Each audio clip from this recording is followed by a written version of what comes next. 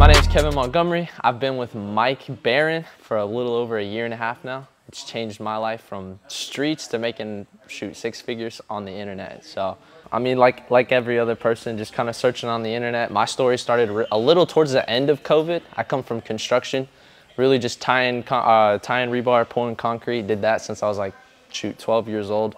Like I said, COVID hit, kind of tried everything. You name it, I've done it. Affiliate marketing, e-commerce, like the drop shipping, Amazon FBA, crypto, stocks, stuff like that. And, you know, I found Mike on the internet. So, you know, just talking about making money, he seemed pretty genuine. Like I said, started with him. I think my first first 2 weeks, you know, I actually saw my first paycheck. It was nothing major. It was like $2 grand, but being homeless at the time, like that was enough for me. Like I said, I've stuck it out ever since. I have 2 houses, one back in Mississippi where I'm from, and I just freshly moved over here to San Diego. So that's just a little bit about my experience so far. My first impressions on Mike, I really thought, you know, like this is bigger than Grant Cardone. This is bigger than, you know, like I saw the movement. The second I got into the community, just like the people, the environment, I mean, it's 50 times more than, you know, what it was when I joined, but just that a little bit, the community, the support. I mean, it's unreal. Just having people believing in you, just uplifting you every step of the way.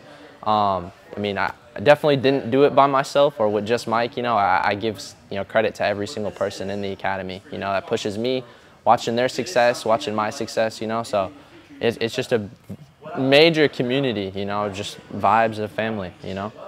Yeah, I kind of slacked on the academy a little bit. I was just going through the internship, making money while I was doing it. And but the second I graduated, I think about a week later, I was trying really hard to get on Div 2 with Mike.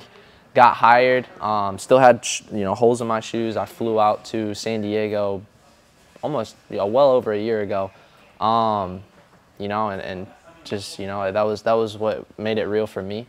Ever since then, you know, I've attached to the family vibe. I've seen it work for other people. I mean, obviously the money's good, but like the mindset, I definitely became a completely different person I am 2 years ago. So, you know, even without the cash, you know, I'm thankful for it every single day. You know, just who I've become and the things that I've learned and experienced, you know, and just communication at a high level. You know, it's something that you can't take away from anyone. Prior to me ever coming in here, I think the biggest the most I've ever made, you know, in a week's period was like 500 bucks. I mean, I could show you a 5K check for a week's worth of work. You know, it is definitely, it trades picking up a shovel. For sure, 100%. You know, just having the ability to even make a couple $1,000 versus working a 12-hour, you know, day and calling it, going home. I mean, I like to look at the commissions a little bit more than just the cash. I like to think of it as the time and the free time that I have to go out and go do the things that I want to do. I probably travel more than the average 60-year-old man has in his lifetime. You know, so you know, the perks and benefits are there. First and foremost, right? Without you gotta have a purpose, right? And you know, not everybody can just tack on to a purpose. I didn't find mine until I got you here, but I would say the biggest thing and something that Mike's, you know, taught me over here is take a step back, realize where you're at, where you're going, and what's the purpose for it. And second off, I would say get around people that have what you want to cut time out of the equation. Mike's, what, 39 years old, you know, he's been grinding at it, you know, touching multiple 8 figures, and now he's just passing down the information to people like us so that, I mean, we can cut time out of the equation. So I would say think bigger sooner.